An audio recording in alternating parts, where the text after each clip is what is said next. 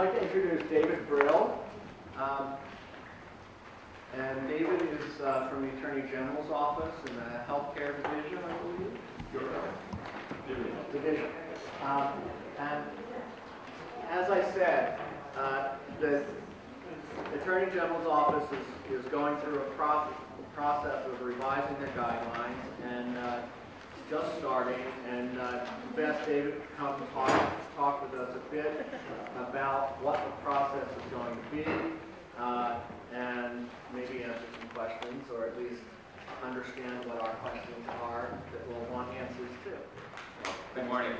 Good morning, everyone. Thank you for having us here. I'm sorry that my colleague Alana Brooke couldn't be here. She put in a lot of work on this project, and I know she was excited to come. But I'm happy to be here in her stead. And as David said, I'm here to provide a brief update on where the Attorney General's office is on setting up an advisory task force on our community benefits program, hopefully revise and update our guidelines.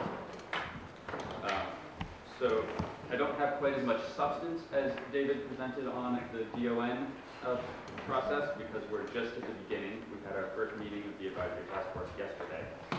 So just some background before we get into it. On slide 2, you'll see a timeline of the evolution of community benefits reporting in Massachusetts. I know most of you in the room are very familiar with the history of community benefits, so I won't go into too much detail. I will note that even before 1994, when Massachusetts got involved in community benefits, the IRS really initiated this concept of community benefits back in the 1950s and 60s in relation to the granting of tax-exempt status for hospitals. And recently, much of the effort has again been on the federal side with respect to new IRS regulations, but of course states have their own interest in monitoring the value and impact of community benefits provided by charitable nonprofit organizations. We obviously know our local populations and needs best, and we have a strong interest in promoting healthier communities, and this is one tool in that toolkit. As David said, DPH has invested significant efforts in updating its DON CHI standards. I'll note that other agencies in government handle the tax exemption side for these organizations, but we hope that the information and transparency provided through the Attorney General's process may help inform their work as well. There have been obviously significant advances in community benefits thinking since our initial guidelines in the 90s and even since our updates in 2009, and we want to respond to those advances in this current round of updates. The next 2 slides provide a roadmap for the work that we hope to engage in.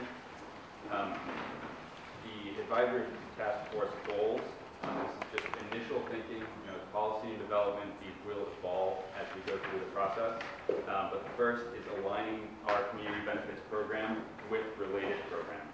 As I said, the IRS recently updated its approach, creating a new national minimum standard. And we should definitely get aligned with those technical definitions, categorizations, and instructions where appropriate for our state.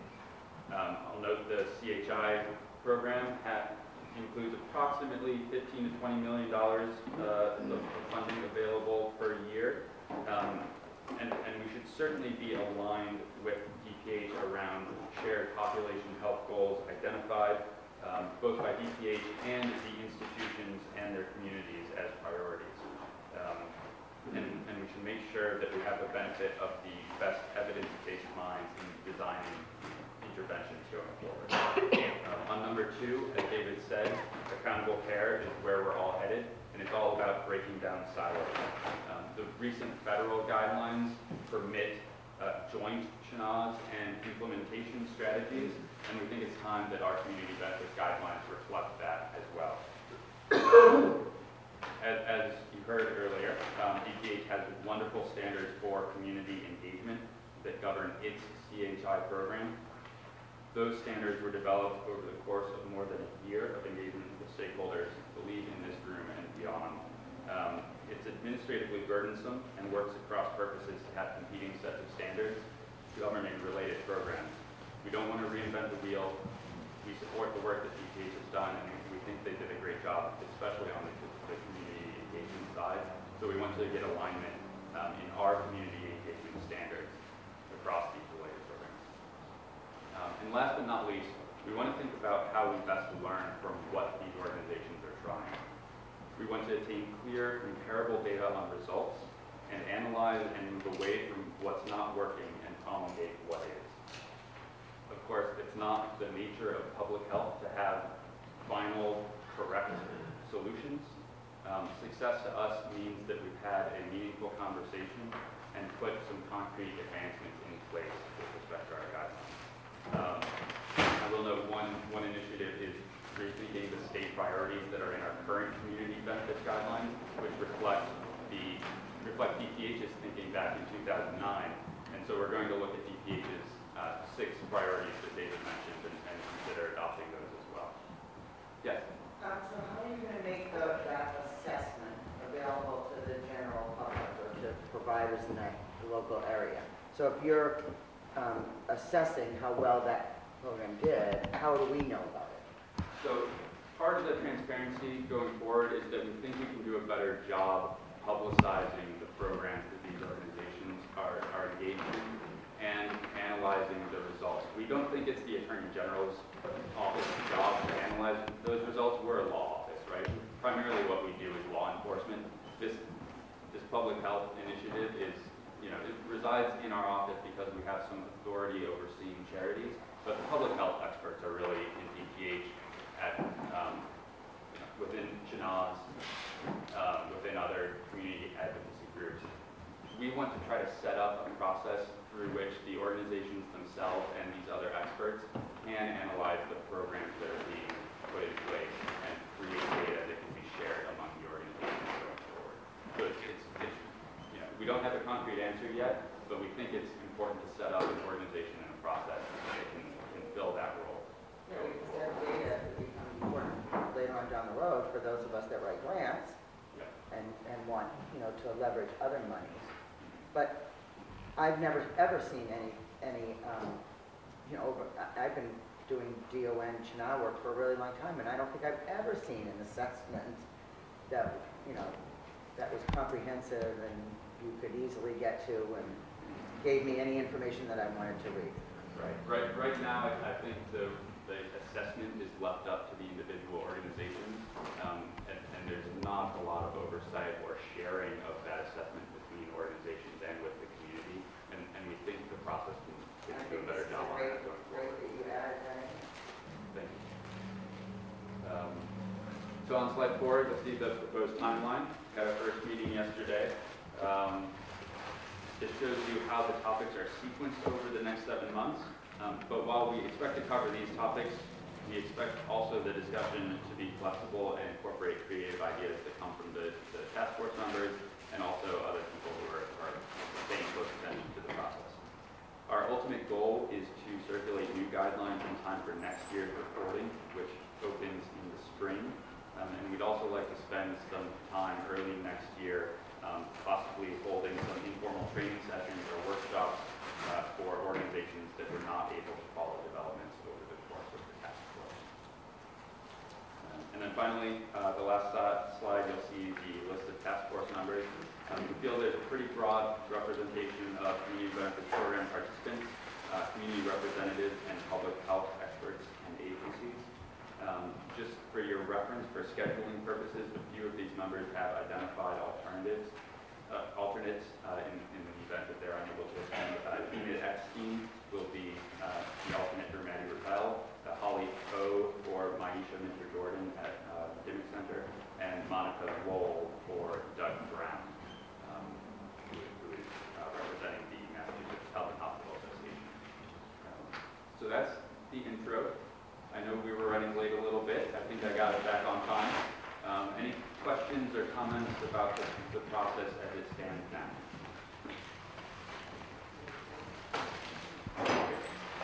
Yes.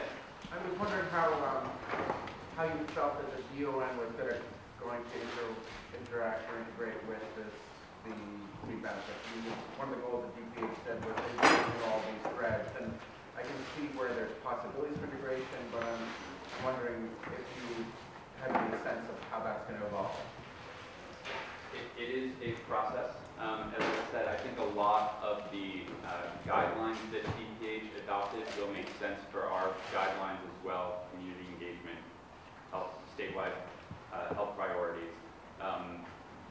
As you noted, a lot of the actual procedures in the DON process are yet to be established because no one has gone through the new DON yet. So I think a lot of building on the concrete steps will depend on how that process shakes out in the next year as we see DONs go through that process. And I think the alignment in the procedure will depend a lot on the input we get from the health experts on the task force. Not something we thought about in advance. Yes, David? I know that in the past, basically free care, for care for people who don't have any reimbursement has been counted as a community benefit. And is that something that's going to be up for discussion? How does that work? So everything is up for discussion. I don't envision free care discontinuing as a category of community benefits. I understand it's a different type of community benefits, right? It's inside the four walls of the medical center. And the updates we're really talking about are creating programs outside of the four walls to address the 6 health priorities. The IRS recognizes free care as a community benefit on its Schedule 8. That doesn't mean we will automatically follow what the IRS does, but it is consistent with what we've done historically. I will note in 2015, we saw for the first time that over half of the reported community benefits expenditures by hospitals were for community benefits programming instead of free care. So we have seen with federal reform that free care is decreasing while expenditures on other programs are increasing. I don't think it will make sense to stop recognizing the charity care, but it's not the bucket of expenditures that we're really focusing on in this process. Yes. Do you see a future for, say, hospitals to get involved with funding housing? That came up yesterday. We do. We think it's an important initiative. It was a contentious issue at the federal level. I believe it got included as sort of a below-the-line optional reporting category that's not technically included in community benefits, and we will be discussing on the task force whether it makes sense in Massachusetts to include that expressly as a qualifying community benefit. Do you think that would be ready for rollout? Sorry? Do you think that would be ready for rollout? I think it could be. I think it's included under community building, Can you speak up? which is different than the, so I think federally housing is included under the community building category, which you can count as a community benefit under the IRS. And I think that's one area of difference with the current guidelines, that the community building is not part of that currently, so. Right. I think there's one category that's community benefits initiatives that are related to the health needs included in the CHNA, and then there's another category of community building which can include housing, but those are considered outside of community benefits initiatives. And I'm not sure why it's split up that way, but it's certainly something we're going to look at and see if it makes sense to move some of those categories. But at the same time, we do want to reduce what administrative burden we can on the reporting.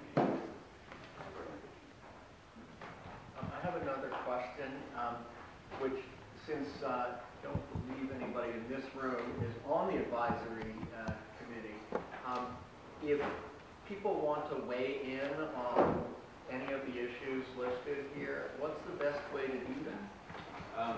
You can talk to me after when we break for lunch. If you have a business card, I'd love to take it, and we will get in touch. But if somebody, if you're not getting in touch, if somebody wants to reach out, would they reach out to you, or? I think Alana will be the right front person on that. And you have Alana's contact. Yes. Right? We'll get that. Yeah. Maybe we can get that out to everybody. Yeah, Yeah. but there's just different than the process DPH ones. They're not going to be public listening sessions or anything like that. We're thinking about what we can add to the schedule. This is not an open public meeting.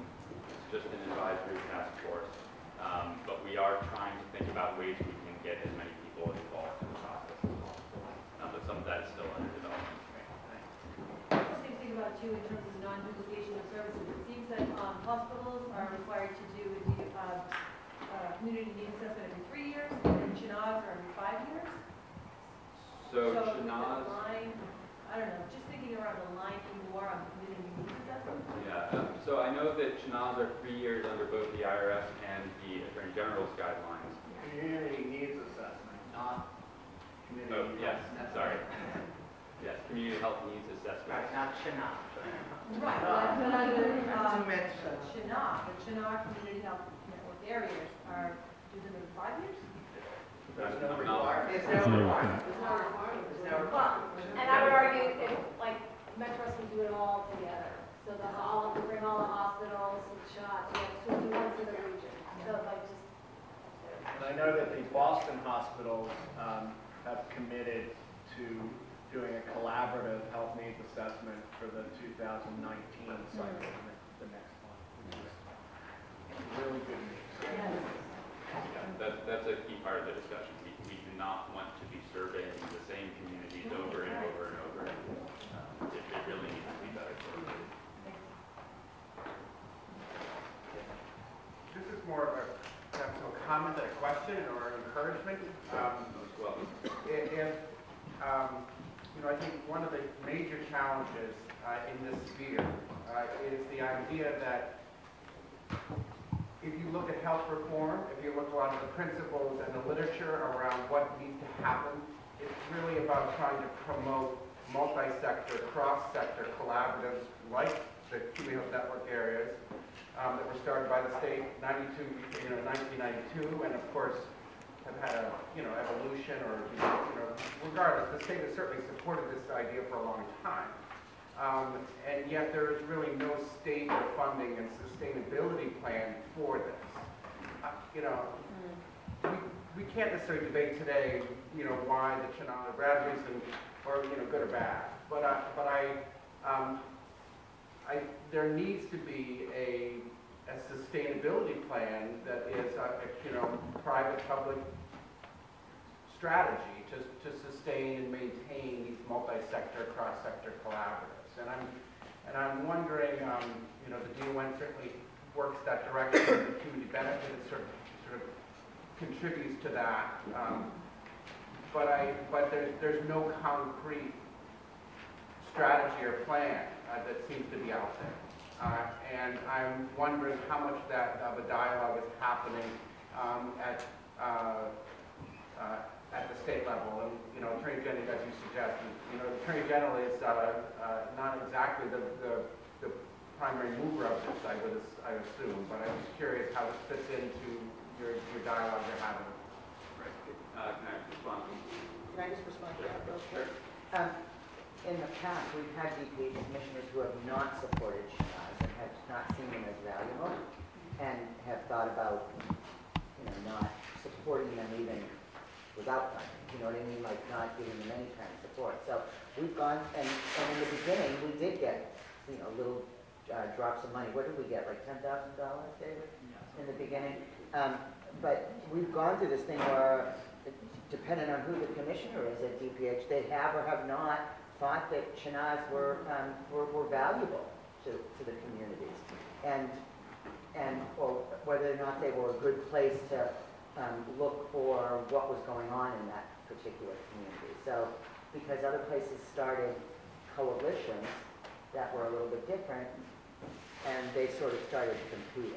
Right. But to your question also, like on the Cape, I know when I ran our CHNA, which I did for about 10 years, we didn't want to go after local funding because we didn't want to take it away from the other organizations that were sitting at our table. Mm-hmm. And so we were fortunate to have some small DONs come down over the years. But once that started to dry up, you know, it is now a matter of, do you start competing with the people that are sitting at your table for funding? It's a great comment. I will note that as it's a voluntary program, we don't have authority to tell organizations exactly how to spend their community benefits expenditures. But the discussion has already included whether it even makes sense for these individual organizations to be the filers, and we really need to be thinking about the community as a whole. And if you're coordinating organizations within a community, you're going to have some entity coordinating that assessment and that reporting. I don't know whether that's a CHNA in certain communities, or a government agency in other communities, or just a coalition among organizations themselves.